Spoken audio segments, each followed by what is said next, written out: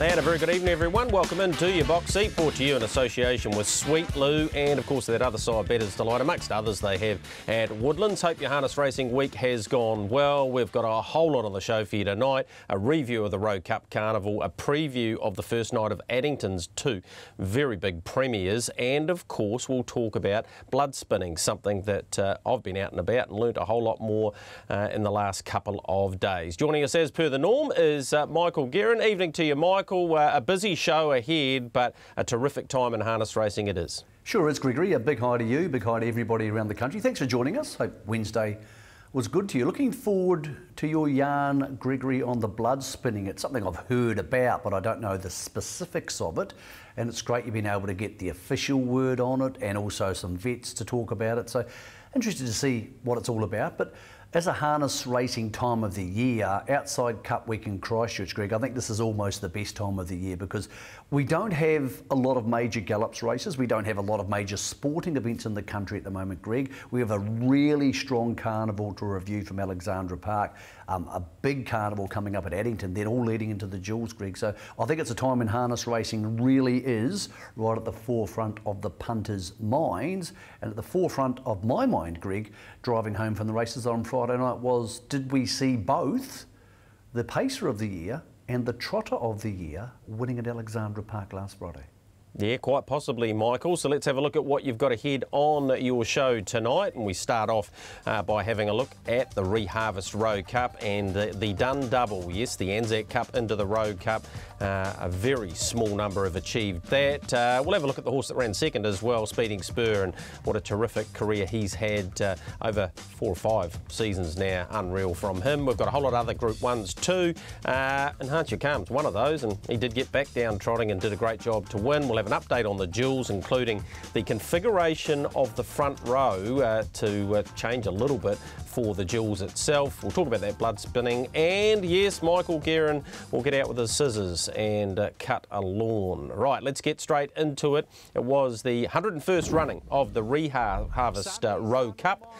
There was a few things happening in this event, but ultimately the horse in the yellow colours in front right now did exactly what he did a week ago. Working home strongly was Le Monde, and out wider then to Habibi Inter in front though. Sunday Sun, the rising of Sunday Sun, the Anzac Cup winner, and he goes back to back in the Rowe Cup. Second over Speeding Spur, a gallant defence of his title. Good luck in the US too. Down the outside, Majestic Man's rocketed home for third. Congratulations, John. Back-to-back Group 1s at the park for this horse. What a remarkable rise it's been.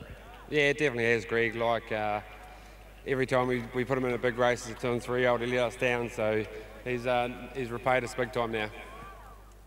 This is your second big Group 1 trotting win in a week. Is this the biggest win of your career? You've won plenty of Group 1s here, Venus Serena and the like, but this must rate right up there. Yeah, definitely, like you say, like Rowe Cup, it's like New Zealand Cup for trotters, so I got beat so narrowly in the New Zealand Cup, so this would have been the best win of my life. Tell me about the run and when you decided to move. Was that pre-planned? Was that something you'd thought about going into the race? Not really, just sort of I settled a lot handier than I did. Like I was fullback the outer, which I thought I'd be just a couple of gallopers up front early, sort of mean I could settle that close, so they sort of backed off the speed a wee bit, and the horse, he can stay in sprint, so it was sort of a wee bit of a plan. Massive moment for you and your dad, and for the Heres who bred this horse as well. You must be delighted for them. Yeah, definitely. Like, Dad deserves it a lot. Like I say, last week was his first Group 1 win as a trotter, so today will be a massive thing. And for Colin Nancy here, like I said last week, breeding trotters has been his whole life, so massive for him. Congratulations, mate. Well done. Thanks for that, Greg. 166,000 in the bank this season alone, Michael Guerin, 7 from 12, and potentially, with the Jewels still to come, we might have just seen the trotter of the year.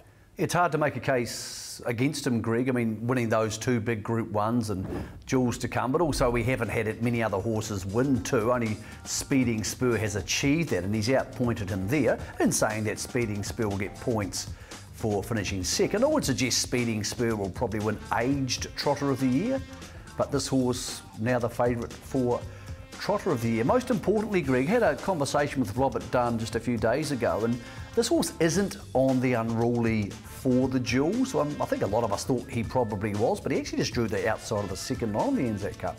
So he's going to go back in the draw, Greg, and that makes him a far better chance of beating a Winterfell or a Majestic Man or a King's Landing. Am I surprised by this horse? 100% I am. I didn't see this coming maybe ever in his career, but definitely not as a 4-year-old, Greg. He's a horse I just couldn't get my head around for a lot of his career, with the ups and downs, and particularly the galloping in the home straights under pressure.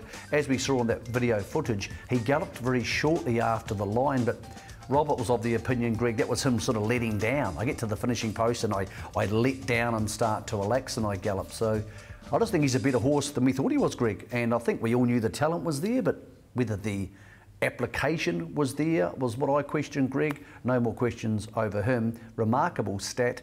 Robert told me that he was informed by Colin Hare, the owner, Sunday Sun, Greg, opened $61 in the market for the Dominion. He won't be that anymore.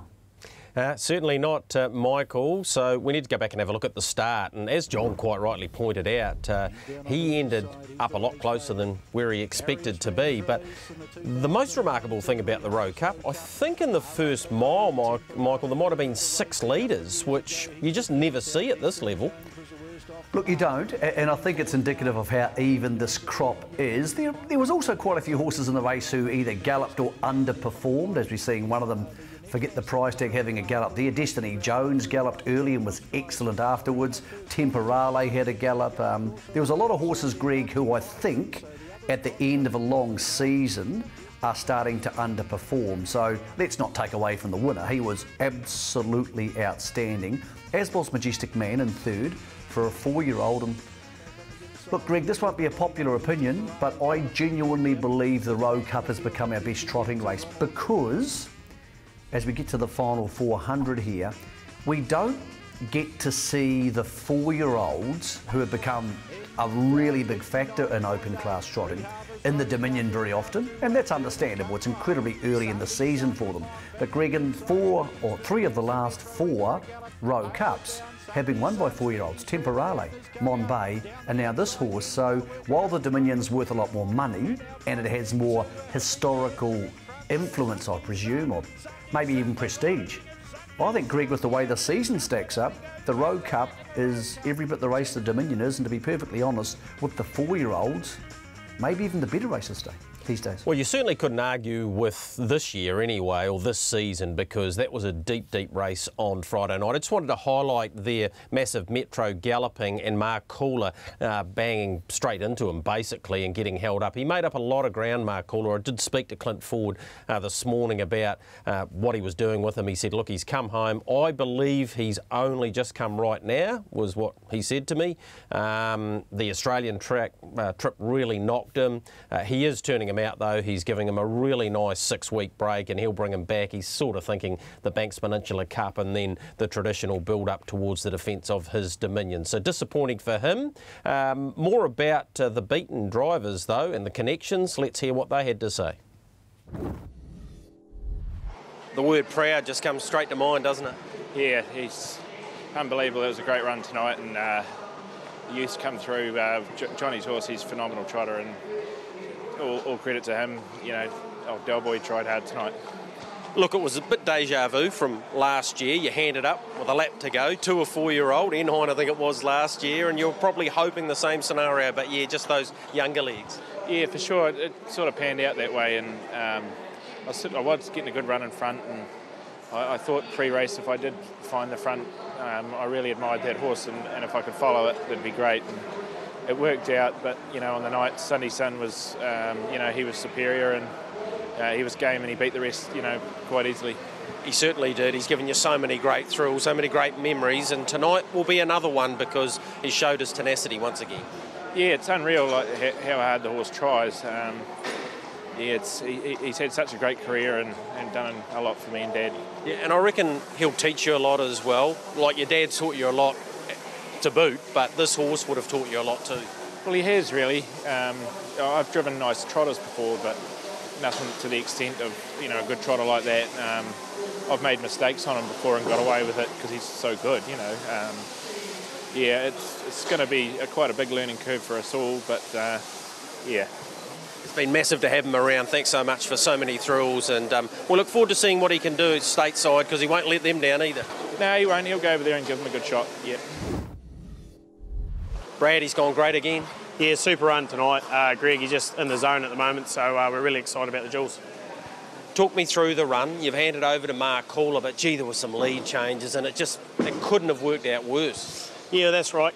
Greg, Mark Cooler sort of inclined to me that he's intended to stay in front, but that wasn't the way that it eventuated, and I probably actually had the opportunity if I wanted to come out and have a bit of a look at speeding Spur, but Majestic Man was over racing that hard. I thought he probably would have run a 27 quarter had I pulled him out at that stage, so opted for luck, and he's run home brilliantly. Ross, another very good performance from him. You know, very happy, Greg. Just ended up parked pretty much the whole way, so it's just a bit of a shame, but he's stuck on pretty good, so pretty happy. He hasn't had a whole lot of luck in the 3,200 metre features, has he? No, Dominion he sat parked for a good majority of it as well, so yeah, it's just the way it's ended up, but you can't take it away from the winner. He was just too good for everybody. So. In saying that, your guy's still only young in terms of trotting, and therefore next season there's a lot ahead of him. Yeah. The end of Dominions here at Auckland will really be right up his alley. So, and being a Love You, with a bit of age, doesn't hurt them at all. So, be good. Yeah, I think it was a great edition of the Rowe Cup, and really looking forward to the trotting features in the new season, Michael, because the development of those 4-year-olds going forward and still plenty of speed in horses like Le Mans means we're in for another great season. Thank God, Greg, we've got the Inter-Dominion Trotting Series back. How flat would it be having the Inter-Dominion Pacing Series at Auckland, which is going to be great, by the way, and we'll get to that shortly, without all these good horses? Like, we have so much promise in Sunday Sun, and even Enhance Your Calm, who we'll see later, obviously Majestic Man, and all those other horses who are still very good horses, Massive Metro and Le Monde and Marcoola. Hard to believe, Greg, we didn't have an Inter-Dominion Trotting Series a year ago. And it's back now, and I'm looking forward to that with every bit as much anticipation and probably more confusion than I am the Pacing Series, Greg. And that's not even talking about Tornado Valley coming back across and all the potential Australian raiders. So that's something harness racing has got very right, the return of the trotting Inter-Dominions, and that's going to make that Auckland Carnival, which would have been big, Greg, huge. Yeah, definitely, Michael. Let's move on from that trotting feature to what is the Dolphin Half-Fitted Partners New Zealand Messenger. It was a small field, but it was a little bit like deja vu of the Taylor Mile the previous week. Let's get Aaron White to bring Spankham home again. Turn it up, Mark Shard and Chase Auckland. Spankham at the 100 though in the Dawson Half-Fitted New Zealand Messenger Championship. Turn it up, he'll get close, but Spankham too good. Spankham and Natalie Rasmussen does go back-to-back in the Messenger. Second over, Turn It Up. They will follow. His 8th win from the 15 starts this season, Michael, and up over 860,000. Terrific performance from him. Equally as good, I thought, Turn It Up. I agree. Greg, probably the horse of the year from what we're seeing on that's going to be decided by barrier draws. Had you put Turn It Up in the inside barrier inside of Spankham for both those races, I think he would have won both those races. He might not have won the Taylor Mile because Spankham might have more gate speed, but we'll never know. I think he's been as good as Spankham in both races, but Spankham's come back from this time last year, Greg, being completely forgotten by us, not by the owners, not by the trainers, but by everybody else, because he'd been usurped by Chase Auckland and a whole bunch of other 3-year-olds. He only won the one race as a 3-year-old.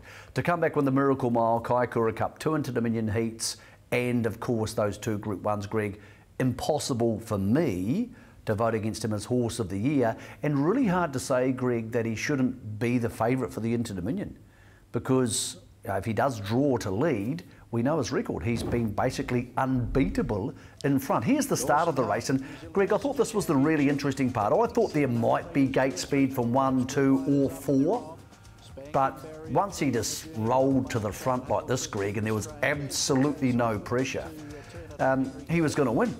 As simple as that. It became basically a mile race. Now, he was not attacked, but at least looked at by Chase Auckland in the middle stages, but I mean, Tony Hurley obviously knew the lead wasn't going to be there after about 50 metres of that attack, Greg, and that left us at the back end of the race like this. He's very good. I've seen nothing to suggest, Greg, he's better than Turn It Up. And I think they're going to have some awesome battles, hopefully, over the next 18 months or so. I think they definitely will, Michael. They've already had a couple in the last week, haven't they? Let's hear from those just placed in behind Spankum. Well, Mark, that was always going to be hard to run Spankum down. He's terrific when he's in front, isn't he? He is, Greg, yeah. We went close, but, you know, he's hard to get past, and proved that again. Tell us about going forward. Is this guy definitely going to the Jewels? Yeah, at this stage, Greg, there's no reason why he won't go. He's had a relatively easy season as far as number of starts goes, and, yeah, providing he comes through and pulls up well, he'll be there. What about Chase Auckland? He's finished 4th tonight. He's in a power of pain to earn enough money, isn't he? He is. He's well down the ladder, and probably it's an ideal time now to say, rather than have the pressure on us to try and make it up, you know, make the stake money up, it'd be better to probably have a break. Well, Barry Markshard, he came up with barrier 1 again, and it was deja vu, but he's gone great. Yeah, he has, Greg. Look, I'm proud of him. You know, we started the season, he only had 9 starts, and look, he's done a great job all year. So, yeah, it hopefully spells well for the future. And the same with On the Cards. He's come a long way, hasn't he?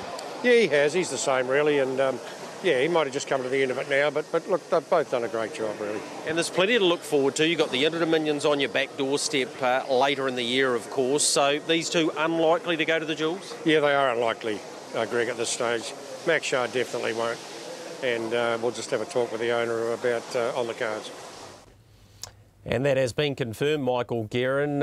When you look at Markshard in the last couple of weeks, he's actually earned close to $80,000 for this season. So it just shows you that, you know, if you can place in those Group 1s as he has been able to and have a good season on top of that, there's still some good money to be earned.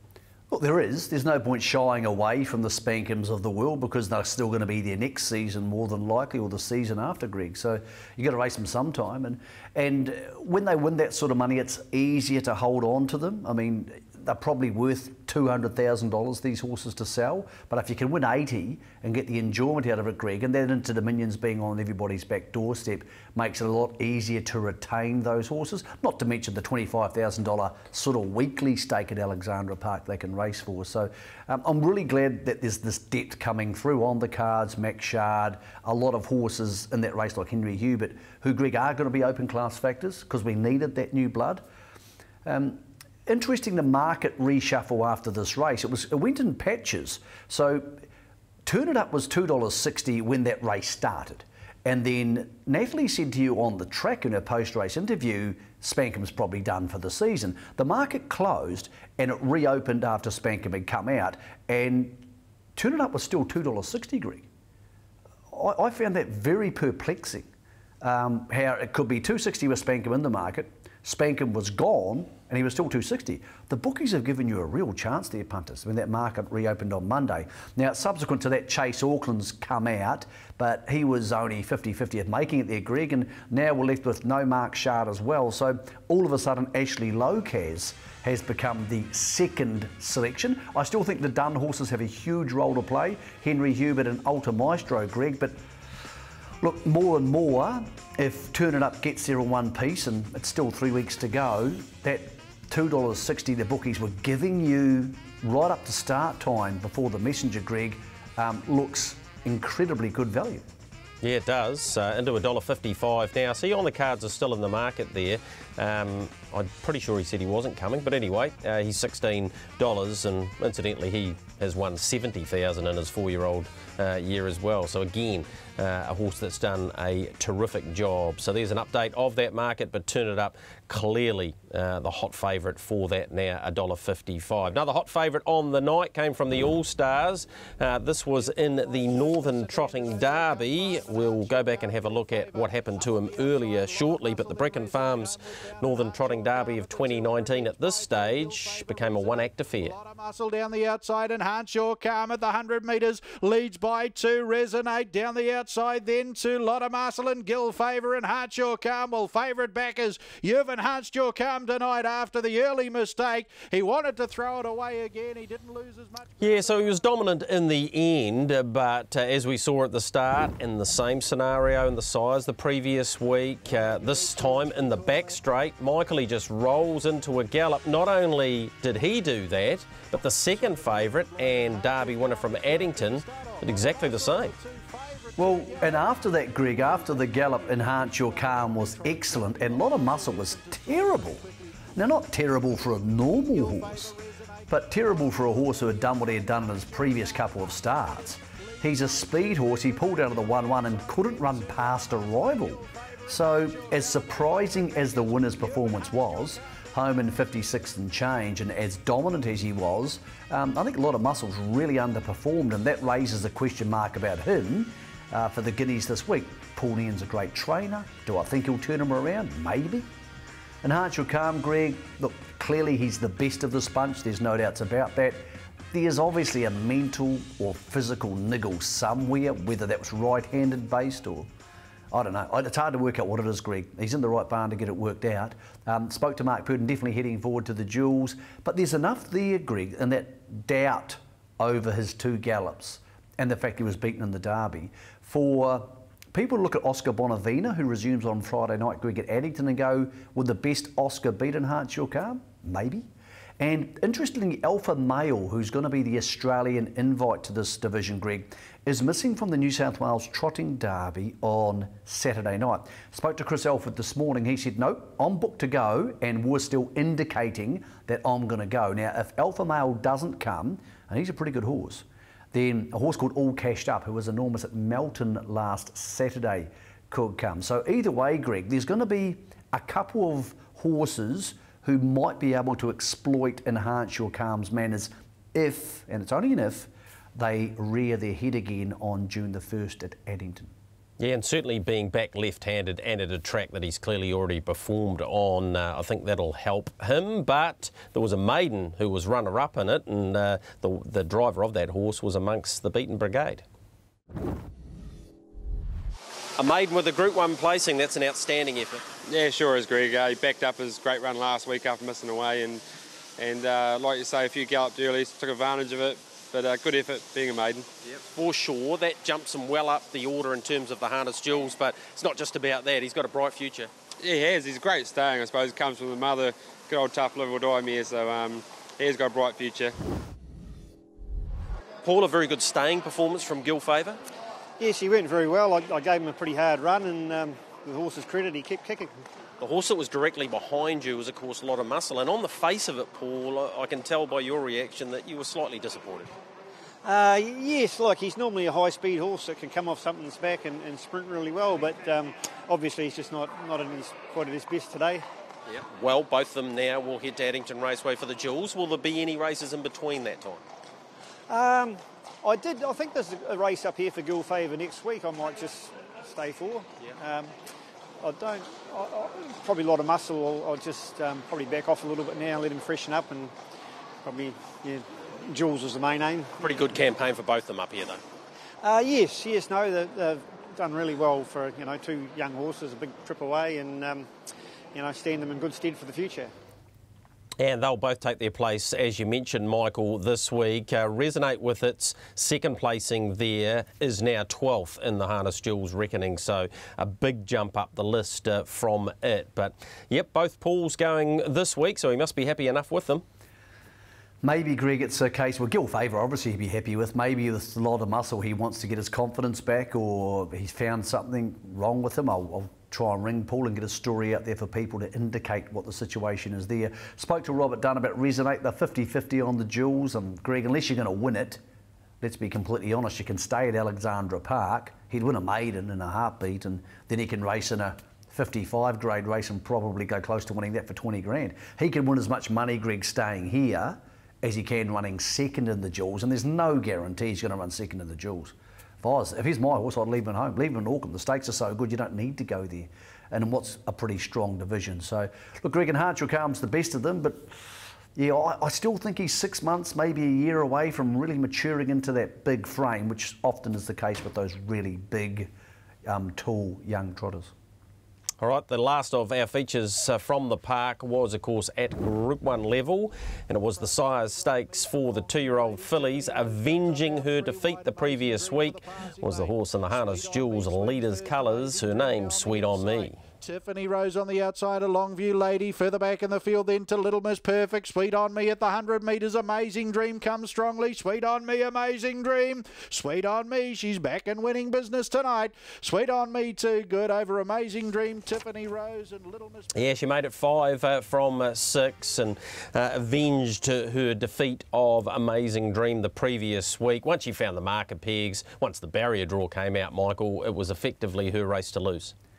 It was, Greg. She's obviously incredibly high class, and there's no argument she's the best filly in the country, but I think the gap's closing, Greg. I thought Tiffany Rose was outstanding in third, and I thought the second horse, Amazing Dream, was good enough that if she drew the front line in the duels and Sweet On Me drew the second line, she could beat her. So I don't think the duels is an open and shut case. It's about $1.48, I think, for Sweet On Me to win the duels. If she draws 1, 2 or 3, yep, I think that'd be fair and everybody would be happy to run that through their multis. But as we see the winning connections here, the Woodlands team, and obviously the Kennys and Charlie Roberts own this horse, and they are massive sponsors through Woodlands of racing at Alexandra Park and around the country, Greg, so no one's going to begrudge them having an outstanding filly. But yeah, it's not an open and shut case for mine, Greg, the duels, because that gap's maybe closed by length over the last month, I would have thought. Yeah, they both earned over 100,000, 170 Sweet On Me and about 100,000 for the runner-up there. Barrier draw-wise for the duels, we know there was news came out, Michael, this week that 8 off the front at Addington Raceway. So punters are going to need to take that into account when it comes to working out, once the draws come out, who is placed where. Yeah, I think it's a good idea. I think barrier 9 at 1980, there'd be no point turning up and you just feel like scratching. I mean, I know Princess Tiffany was good enough to win from barrier 8 last year, but not many horses can do that. So 11 New Zealand runners and 1 Australian invite. I think we're used to the Australian invites now, Greg. There's 5 of them in play. I think people are pretty realistic about the fact that it's part of the duels heading forward. Lululemon and Major Occasion, there could be a slight issue with, apparently, but we'll get to the bottom of that over the course of the next week. Pete's Big Jim has been poor this season so far. They've had some issues with him, Greg, but of course ran second in the duels last year, and it's not a strong division this year. Falcon Stride and Majestic Player, who won at Menangle on Saturday night, Greg, they're the ones who are invited. Alpha Male will be invited, providing the connections get back to Harness Racing New Zealand by next Monday and say they're coming, Greg. If they don't confirm that by next Monday, all cashed up who races in the New South Wales Derby at Menangle on Saturday night is the likely backup plan, because he's Majestic Player's stablemate and could come across with Majestic Player. Also, Greg, I believe Addington has a really good idea. They're having an auction on Trade Me, basically to say to people, look, we want to support St John's, who did some amazing stuff at that horrific time on March the 15th in Christchurch, Greg, and they are going to auction a table for 10 in the Silks and Satin Lounge. And Greg, I think it's awesome. I think it's great to see what's basically a $3,000 package going back to St John's, who I think everybody in the country knows is part of the fabric of New Zealand and does such a great job for everybody, but in particular Christchurch on March the 15th. Yeah, and they have such a big part to play at all of our race meetings, Michael, so good on Addington coming up with that. All right, we've got plenty more to come for you on the show, including a wrap of the 2-year-old final out of Addington Raceway, won by Samantha Otley and One Change. And of course, stick with us, you'll learn a little bit more about blood spinning.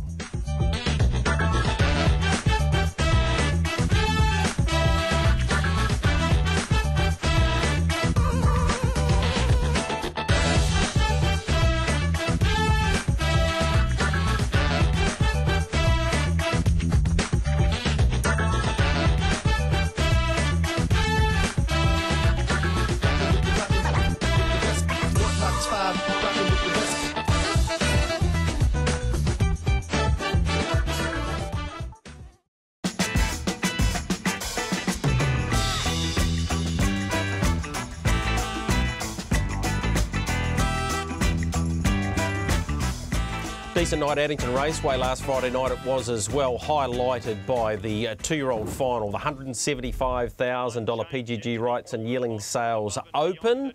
Let's get Mark Mack to bring them home. Hot favourite in front, Smooth Deal, but its stablemate got the measure here in one change. Smooth Deal is the leader, 150 to run, half a length on Flying Even Better, one change is letting down. Smooth Deal leads, margin and neck on one change and Flying Even Better. Smooth Deal ahead, nose post comes, not sure. Smooth Deal, one change might have done it again. Sam, you've had a couple of days to reflect on what was a fine night for you at Addington. Yeah, for sure, Greg. You know, you don't imagine, having nights like that at the races, and you sort of dream of them, and to pull off a big one and get two other on the night was yeah, a huge thrill. Let's talk about the Sales Series final and One Change's performance. It was imperative you got off the fence, and early on that was probably the winning of the race.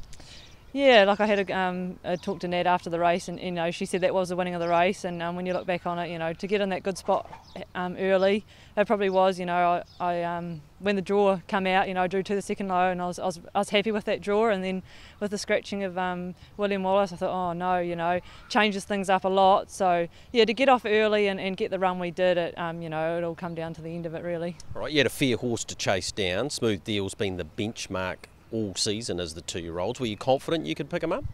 Yeah, like you say, he has been the benchmark, and he's a very, very nice horse. And when you got the lead early, it was never going to be easy. But with the trip we got, I knew I had a lot of horsepower under me from his two runs he's had. He's very, very quick. Straightening up, Tim kicked a little bit, and we had a little bit of work to do. But to the horse's credit, he certainly knows where the line is. That's for sure. Congratulations to you. I know it was a big buzz on the night, and to win one for the All-Stars, that all bodes well for the future, so nice work. Yeah, thanks very much to the owners and Mark and Nat, and yeah, huge thrill like you say. He's got a deep pedigree, this horse, Michael. He's out of the same family of Changeover and Chokin, so he's got it in the blood. Look, a lot of people looked at him at the sales last year, Greg, and were put off because he didn't look quite right. There was a few little minor confirmation things there, but just goes to show you that if they can run, they can run. Greg, the most important way to look at this race, and congratulations to Sam. I'm absolutely thrilled for her. She's an outstanding driving talent, and she's getting on some nice horses from time to time. This is what she does when she does get on them. The best way to look at this, Greg, is we all think Smooth Deal's the best two-year-old in the country going into this race. If Smooth Deal did what One Change did, we'd be going, wow, what a horse he is. He's come from 2.5 lengths off the speed and beaten him. Well, One Change is the one who did that, Greg. He's the one who starred, so he was absolutely outstanding. He has to be the best two-year-old in the country on form, Greg. Whether he is on overall potential, I guess we'll find out, but massive, massive winning performance. But from my point of view, Greg, the most heartwarming part was Sam's involvement. Just on Smooth Deal, Tim Williams reported that he raced a little bit dour and they have had a blood done on him, and he just wasn't 100% right, so he may well be able to bounce back off that. That was a very good race, a rendition of the PGG Rights and Yearling Sales Open. What about what we've got ahead for you? $25,000 Forbury Park, 9 races, 5:18 the start time there Thursday. Addington Group 1 action, Neville Fillies final, over 40 runnings of this great race amongst a pretty good program there. 11 races, 5:05. We'll kick things off with the consolation of the Neville. The $25,000 Hara de Trotte Northern Trotting Guineas is amongst the program there at Alexandra Park, 9 races there. Winton on Saturday, 11:15, 11 races there. And then on Sunday, we will be at the Farlap Raceway, 11:45. Let's get into the Neville Fillies final, and the market looks like this. Inside back row draw for her, Michael, Princess Tiffany. She's still very short, $1.75, but I think Bella Montana. In fact, it's remarkable, this back row here, that all of the big names, if you like, away from Wainui Creek and Kendra, are on the back row. Yeah, it is. It's really evened the race up. But Greg, I think Princess Tiffany's still clearly the horse to beat. I mean, we know how good she is, but more importantly, she follows out Wainui Creek, who has good gate speed, as does Kendra, so there should be a pretty decent hole to punch into. I think they'll punch through, Greg. I think Natalie won't bother pulling back. Yeah, I can see her getting through and getting in front of the other key favoured rival. She's still the one to beat for mine, but Yeah, Greg, it makes it interesting, her being on the second line. Had she drawn the front line, it may have been a procession. How good or how close or how comparable Bellamontana is to her, and let's not forget Bellamontana's beaten her twice already. I guess we'll find out on Friday night. Yeah, we will. That was her at the trials, just to show you that she's well forward for this race, home in 56, and did it very comfortably there. The other one I wanted to show you was Have Time. Look, she won her Neville heat at Cambridge, but this was her last week at Alexandra Park, and she showed a different string to her bow here, Michael. So often it's been gate speed, get the front and let them run down or be right on the speed. She came from off it this time. And was very tough too. It's hard to come wide at Alexandra Park. It was a very quick last mile for this race. Look, she's in it, Greg, and again, like a lot of these horses, draw the front line, you have her odds, but I'll be surprised, as good as Wainui Creek is, Greg, if it's not Bellamontana or Princess Tiffany winning, and I'll go for Princess Tiffany because I do think she should punch into a nice hole from the second line. Here's the 2-year-old trot, Greg, the Sales Series trot, and I know you're pretty keen on Ultimate Stride, but often, Greg, this race can be a 1 or 2 horse race with others who are just going around to get the check for turning up. There's 5 or 6 really promising 2-year-olds in this, maybe even more. Some of the others I don't know that well, Greg. Yeah, exactly. American Pride is beautifully bred out of Yankee Doozy, first up for the All-Stars. Cracker Hill won its first start. Bolt from Brilliance was second to Cheeky Baby, who's in this, of course, and is unbeaten, $9 chance. And One Magic Kenny is a $4.60 chance. And look, if he goes as well as he did in this race, the Trotting Stakes, back on the 20th of April, Michael, yes, he got run down, and it was a beautiful piece of driving from Ben Hope on Muscle Mountain, but gee, he was brave. He was very good. No doubts he can win this race. Ultimate Stride might be the most talented of them, Greg, but he's very much a work in progress back in the draw this time. But I can't make a choice between those two. In fact, I'm willing to back them both, Greg, because American Pride, as good as he is going to need to be really good to win this on debut. Yep, definitely. So Ultimate Stride, I've made him my bet of the week, by the way. There's some other good races on the night, none more so than this. A deep race. Valoria's a $9 chance. King's Landing with a view towards, this is the Haradi Trotters aged classic. And Destiny Jones, who you mentioned, Michael, went massive in the Rowe Cup. It was super, and if King's Landing wasn't there, they've found the right race, but King's Landing, Greg, looks like he's in that bunch of 4-year-olds, those really good 4-year-olds, Majestic Man, Sunday's Son. So, Greg, I think he'll be winning, to be completely honest. So, King's Landing should win, but Destiny Jones, very brave last Friday at the park. It's quite a quick turnaround. Greg, I'm going for Tickle Me Pink in the Guineas at Alexandra Park. I'm going her against a lot of muscle, only because I think she has less question marks over her, and missing the Derby could be a good thing. And you're going for Ultimate Stride with Phil Williamson back in the South Island to put the final touches and polish on him. Yep, best draw that horse has had, so I'm pretty keen on it.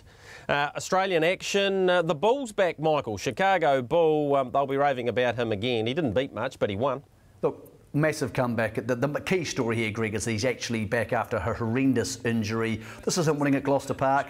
He adds real depth to the Inter-Dominion. All those horses we've been talking about, Spank Him and Turn It Up and the Fixer and Tiger Tara. Greg, all these turn up at the New Zealand Cup into the Auckland Cup and the Inter-Dominions in between. We have one hell of a November and December coming up. He's at least as good as the rest of these horses we've been speaking about, Greg, and as I said, he adds real depth.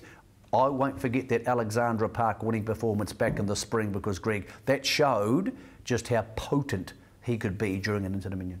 And that was the last time we saw him, of course, back in October. Majestic Player we've talked about, coming for the Harness Jewels potentially. And this week we've got the New South Wales Trotters Derby and the Bulli Trotters and Pacers Cup. So plenty information, or plenty of action there for you. Short break for us. When we come back, it's time to have a look into this blood spinning story.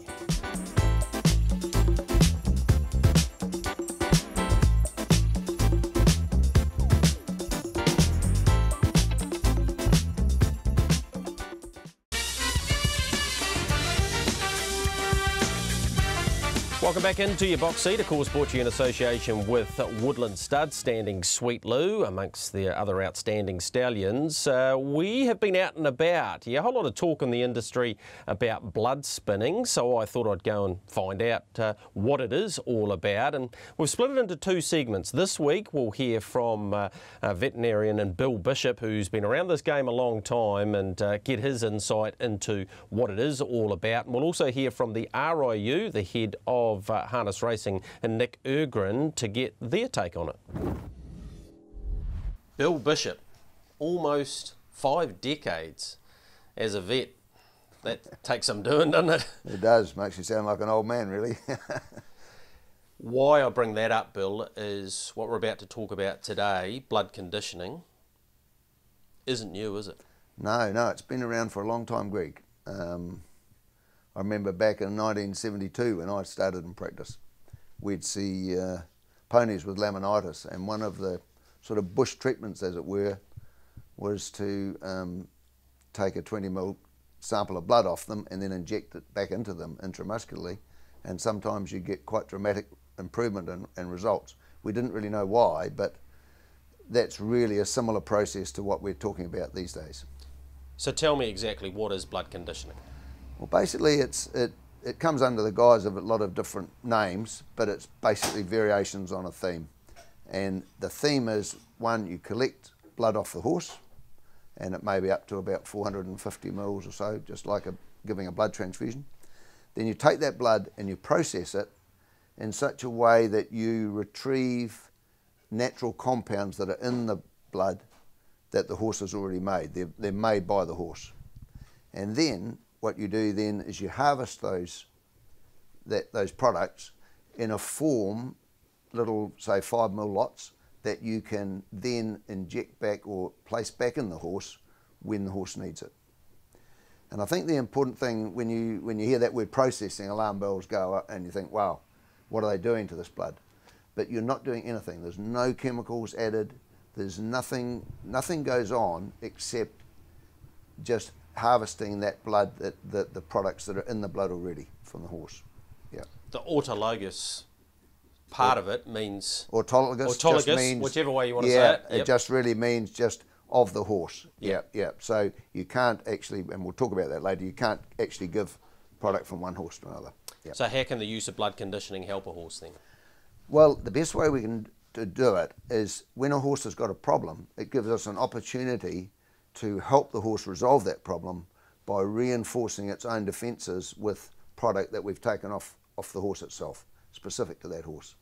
And probably a really good example is perhaps a horse with an inflamed joint. A joint might blow up a bit, it might have strained the joint, it's hot, it's painful, horse doesn't like it, it's not going to race well like that. We can give it some anti-inflammatories that'll help reduce that inflammation, but we can't race when we've given that under the rules of racing. So what we can do, though, is in those compounds that I was talking about in the body, they have ability to inhibit inflammation. So if we can slow that inflammatory process down, inject something into the joint that delays and stops that inflammation, then the joint can heal, and then the horse can go and race, and it can race drug-free. Yeah. Can the use of blood conditioning help a fit, healthy horse go faster? No. It's an easy one. Yeah, it can't. A horse can only go, I mean, I often liken horses to kids at school. When you're 6 years old and the teacher says, run across the playground, the fastest kid always wins, and the slowest one's never going to catch up. But so it can't make a horse a healthy, fit horse with no problems go faster. But what it can do, it can enhance the performance of a horse that is not right. So if a horse, has an inflammatory condition of its lungs and it's only running at 95% of its ability, if we can treat that 5%, we can help the horse get back up to its ability, the level it could run Is at. part of that, Yep. Bill, the bleeding of horses as well? Yes, is that where you're talking about? Yes, there? Yeah, that's a good one, a good example. In fact, we can talk about that with when we take the blood, we end up with a fluid sample, and that can be injected into a joint, it can be injected into the bloodstream, and it can also be nebulized or inhaled into the horse. And a lot of horses have low-grade inflammatory disease, a bit like people that are perhaps a bit inclined to have asthma, and then when conditions are bad, it's worse. So what we can do when a horse is like that, if we can deliver a concentrated form of the product that they've made themselves to help fight that, then it's really Johnny on the spot stuff. Yeah, it's really good. Okay, here's a question a few viewers have come in with. Mark McNamara was one of them actually. Can the blood from a champion horse be injected into other horses and improve them? Wow, that's a good question. Wouldn't it be great if we could? In fact, if the answer was yes, there'd be a lineup. People would be standing on the Tasman Sea lining up for winks. Yeah. No, basically you can't. And the reason those little compounds that we're they were concentrating and injecting back into the horse are specific little molecules that are made by the horse themselves. They're peculiar to that horse. And they're primarily, there's a lot of different components, but they're primarily made of proteins. And those proteins, if they're injected into another horse, are foreign to that horse. And then you can have an allergic reaction, an anaphylactic reaction, you can have, so really it's a one-on-one. And that's going back to your autologous question before. Bill, blood conditioning, yep, it can't give the horse the ability to carry more oxygen because, as we'll see in the process, we take the red blood cells out. That's dead right, yeah. And I think basically, most people, well, blood's made up of two components, cells and fluid. And as you say, the red cells carry the oxygen, white cells are there to fight infection and conduct a response, and the fluid conducts all those all those materials that the body's made to fight things. So it can't increase the oxygen carrying capacity, no. Can a horse return a positive swab using blood conditioning? It can, and it can if the horse has got drugs in its system at the time of collection. And that's something that's something that as veterinary surgeons we're very aware of. So the scenario could possibly exist where you had a horse, say, that was spelling and you decided to take some blood off it and it had an anti-inflammatory in there. If you concentrated that and then stored it for 3 months and then decided to give it to the horse, that anti-inflammatory would still be in the blood and it would return a positive test. Be no different than if you had gone out and injected an anti-inflammatory a couple of days before it raced. Yep. So that's something you have to be very careful that the horse is drug-free before we do these collections. Yep. We also now know that the blood collected and processed, it doesn't need to be used straight away, does it? No, that's the beauty of it. That's the beauty of it. And so what happens, a common example would be, going back to those joint problems, if you had a horse with a joint problem and we collect the blood and we might use 3 injections into the joint and then everything settles down, we can store that and just by freezing it, and it keeps in the freezer for a long time, and then if the horse shows a wee bit of a flare there or just a thing, we can actually say, right, we don't have to collect another lot, we just get some more and inject it in. Yep. Tell me about blood conditioning, autologous conditioned serum that we're talking about here. Yep. Is it acceptable under the rules of racing? It is. It's acceptable. It's under the rules of racing. It's acceptable in Australia, New Zealand, and it's accepted by WADA, which is the World Anti-Doping Authority. So they ratify this internationally. This is accepted. The only thing that you've got to remember, though, in New Zealand, to safeguard inadvertent administration of drugs, that it can only be administered, there's the one free day of racing. So if a horse, say, for example, is racing on Saturday, no treatments can be administered the day before, on the Friday. So there's no problem with using blood conditioning products, but they going back to that Saturday example, they could only be injected at the very latest on a Thursday. Yep. Bill, in your experience, is blood conditioning, are you a fan of the process?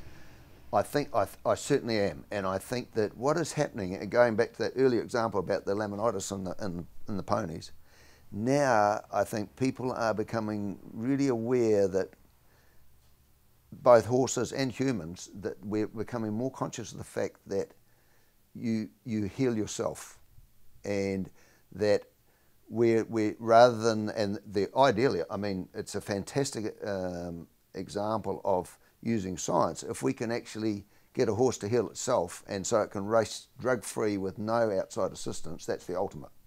But often by using a combination of drugs to settle things down and then using top-up with the horse's own mechanisms, you've got an ideal situation. So big thanks to Bill Bishop taking the time out. He's a retired vet now and he's been in the game for the best part of 50 years, so he knows a thing or two about it, and I thought he gave us a terrific insight there in layman's terms, so not too technical. Next week we'll have Lindsay Corwell and Lee Pilcher will take us through the process, so you'll be able to see exactly what it's all about. But we need to hear from the RIU. They've been right through the lab and checked it all out, and here's what Nick Ergren had to say about that. Autologous conditioned serum, Nick, whilst it sounds complicated, it's not really, is it? No, it's not, and it's very, very similar in nature to other approved procedures such as PRP and IRAP, which have been around and approved for a long time now. It's not closely aligned to blood doping, as quite a few people out there in the marketplace, the harness racing family, I suppose, for want of a better term, have been talking about. That's not true at all. No, blood doping's about increasing the concentration of red blood cells, and as you'll see, the process here involves actually discarding the red blood cells, so to call it blood doping is not correct. And clearly you guys have well and truly looked into this. Yeah, we spoke with the lab in its early days of conception, and while it was being set up, we've examined the lab with our chief veterinary advisor, and he's, his advice to us is that it complies with the rules, and is actually a really useful process for horses who may be suffering from arthritis symptoms, and perhaps it could also help with bleeders. So if that's what it can provide, then that's what it is. Yeah, and the longevity of horses racing and the comfort for them, I suppose, is pretty imperative, isn't it? Yeah, exactly, and our advice is that it may be able to elongate the careers of those horses with some minor injuries. So it is rule compliant, there's no doubt about that, and it's always being closely monitored, this type of thing, by you guys, so the industry should have confidence in it, shouldn't they? Yeah, I think so. As with all our procedures and rules, Greg, they're constantly under review, and at this stage our advice is they firmly do comply with the rules and regulations, so we're relaxed about it. So that was Nick Ergren there, and we really needed to hear from the RIU. Michael, it ended up being such a big story, I thought if we rolled it all into one, it would just become a little bit elongated. So next week, the process, which is really interesting, we'll have on the show. But there's the latest on blood spinning. Great to get the update, Greg, because people talk about it like it's some thing which is naughty and shouldn't be going on and people are doing the wrong thing. As you've heard there's absolutely no issues with it. There's no way blood can be taken from one horse and put into another horse, so it's far less harmful than I thought it was, Greg, to the industry, not to the horses, of course. So, yeah, interesting insight there. Looking forward to seeing how the process actually goes and whether, Greg, it inspires anybody else to try and use it and what it costs and all that sort of stuff. So, yeah, that's next week on the Box Seat, the second half of your blood spinning story. But well done, mate. It's some nice investigative journalism. We're going to take a short break on your Box Seat. When we come back, that other bloke's got some lawns to mow.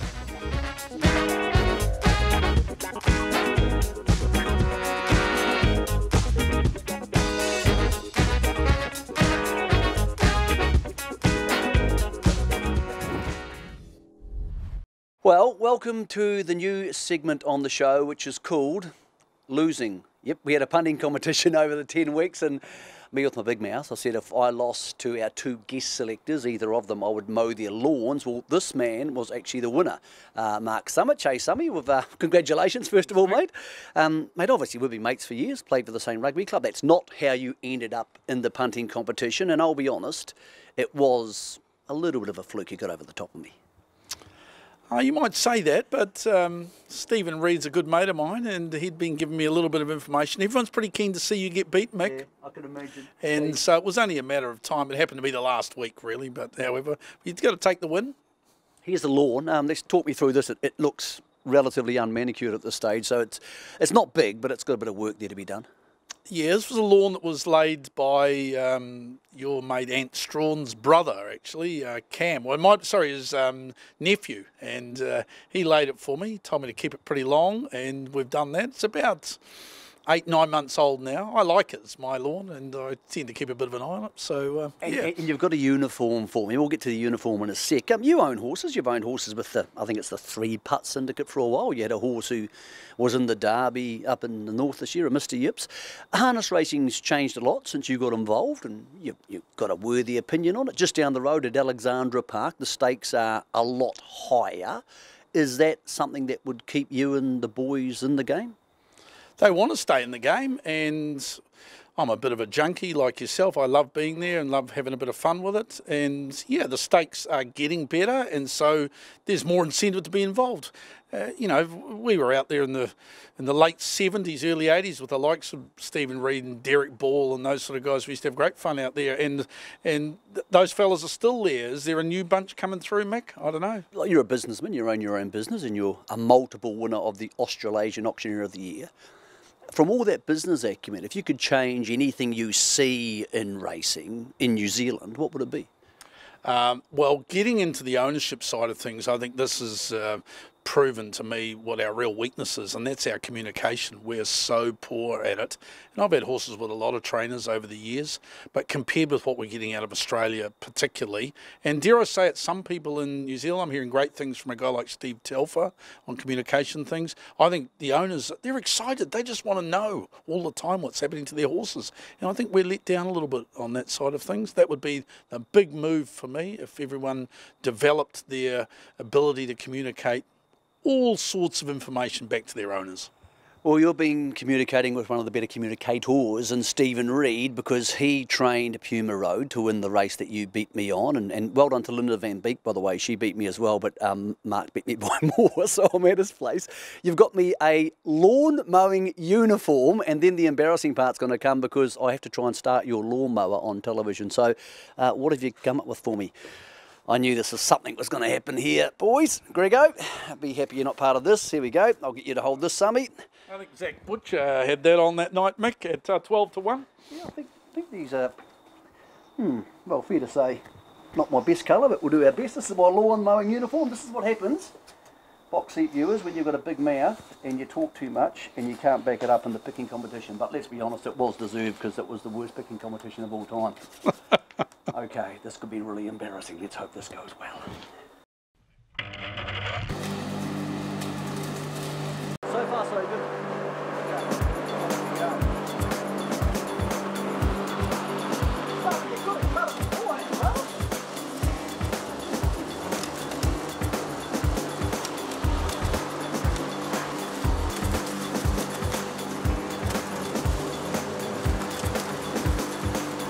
Next time when we get back for the box seat after the duel, you can join us, and it'll be Greg O'Connor mowing the lawn to keep the roof.